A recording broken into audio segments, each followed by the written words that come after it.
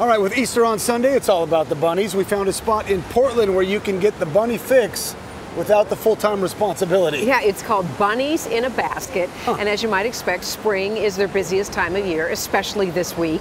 They have a dozen bunnies they use as therapy animals at senior centers, schools, and offices. There are also special events at their location here on North Alberta. It's $7 to visit with the bunnies during a hoppy hour, Chris. Oh, thank you. Or a First Furs Day, as in F-U-R-S Day. I got it, I got it. Yeah, and there's a $20 tea on Sundays. Easter is already sold out, evidence of just how popular these bunnies are. They are very in the moment creatures, and I think there's something special about a prey animal letting you into their space and trusting you enough to let you pet them and hold them.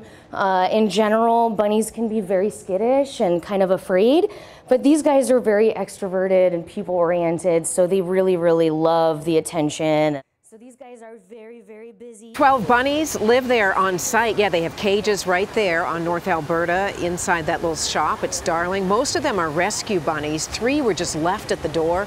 Money raised at the events and therapy visits help to support all the care the bunnies need. And you know, Megan was telling me that this Bunnies in a Basket started in Portland 11 years ago and now is spread to other cities in the country. Popular. Happy Easter.